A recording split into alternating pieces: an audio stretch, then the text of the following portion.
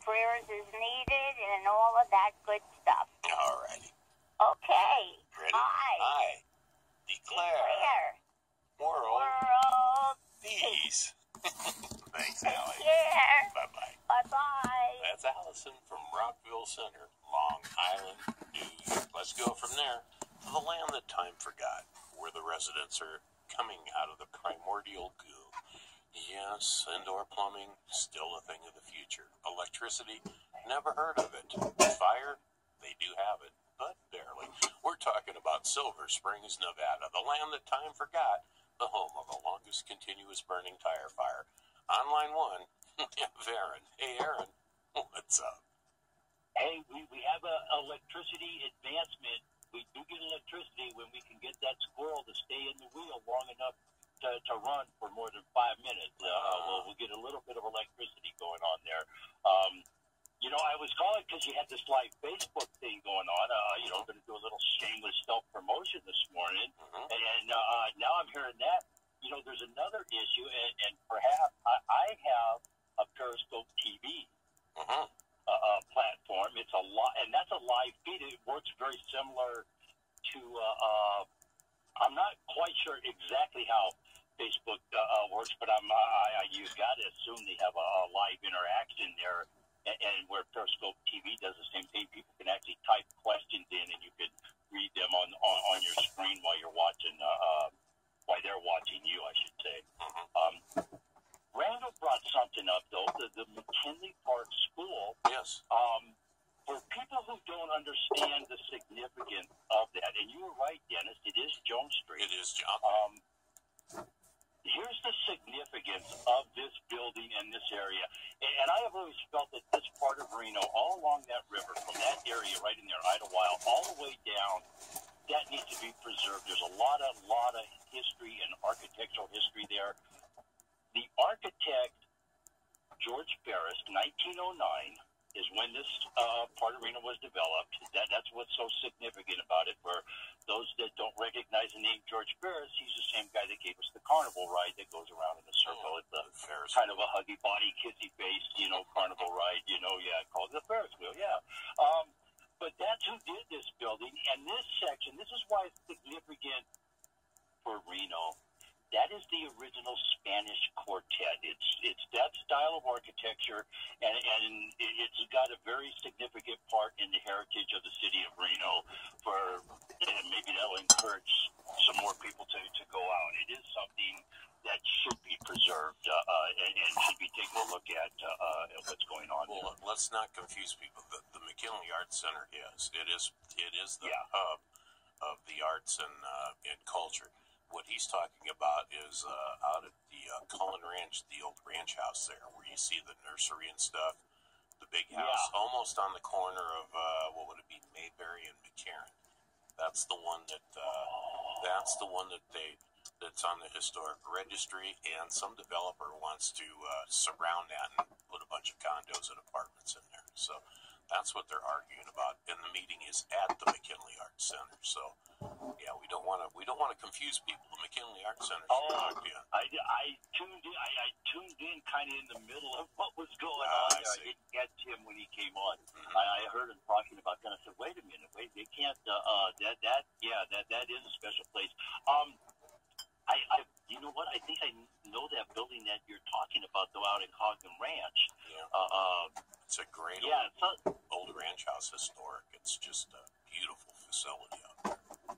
It rivals Bowers Mansion. I mean, it's that pretty, that beautiful. Is it the same style architecture? Yeah, with the porch, and it looks very similar. And the columns and the balustrade. Yeah, that's man. That would be. I do believe I know that building. I'll have to look that up so I don't sound stupid again. You're fine. If sounding stupid was a crime, I'd have been in prison a long time ago. I don't know if anybody saw it. We got snow Saturday morning, a foot of snow. Oh, yeah. Pictures on the website. Off to the right-hand side, you'll see a little slide from the Paddler's White-Neva Ranch. I've been taking pictures. Some of these pictures, I mean, we're talking Christmas card worthy. when the big falls happened. It was just unbelievable.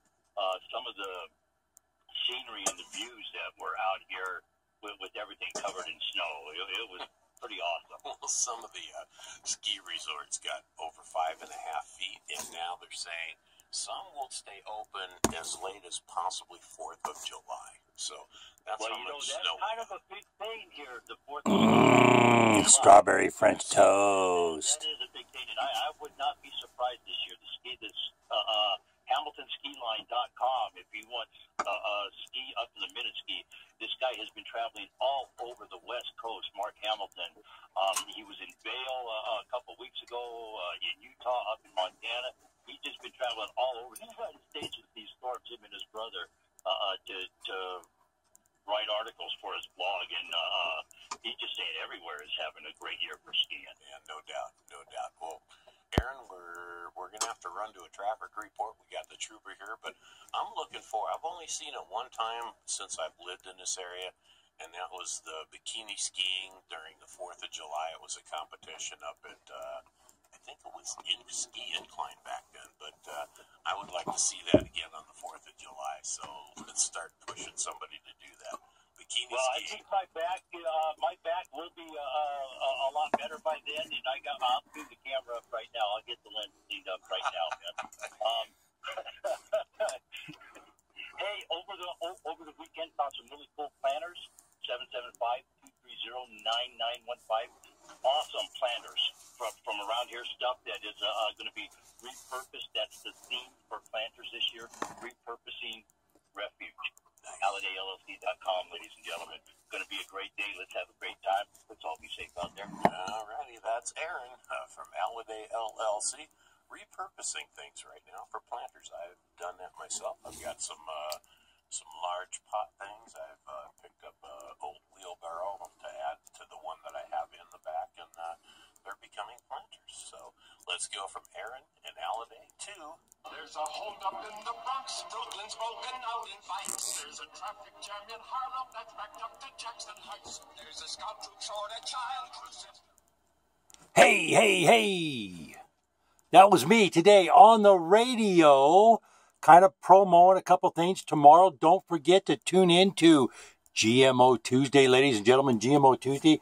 Give you a little peek. Going to talk about, I might surprise you this week. I may surprise you. Living Non-GMO, the Non-GMO Verified Project. Are those two websites one and the same? Are they pulling a page out of Monsanto's propaganda game? Let's double up, double dip. Get the information out there that we want you to hear. Not saying that Non-GMO Living or Non-GMO Verified Project is a bad thing or spreading lies or anything.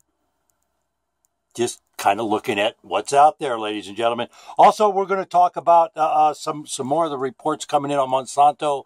Monsanto's been accused of contaminating other people's cropland with illegal GMO products. We'll touch on that a little bit tomorrow also. And we're also going to talk once again about my Twitter campaign to the Donald Trump, the EPA, Scott Pruitt, our FDA and our USDA. Yes, a Twitter campaign going on. Of course, ladies and gentlemen, repurposing. I posted a video this morning. Repurposing items for different things. We got strawberries. What is summer without strawberries? Whether it's a daiquiri, whether it's a margarita, whether it's a strawberry pie, a strawberry shortcake, a strawberry muffin, I don't care what it is, a bowl of strawberries, or as I'm having for breakfast, strawberry French toast. Hey, it's going to be a great day, ladies and gentlemen. Spring is in the air. Spring is in the air, you bet. I think I hear them lovebirds out there chirping away. Missy's been banging on the door to go out all day. I got to get back to work, so I got to let you go. Going to be a great day. Let's all have a great time, ladies and gentlemen. Hey, let's all be safe out there.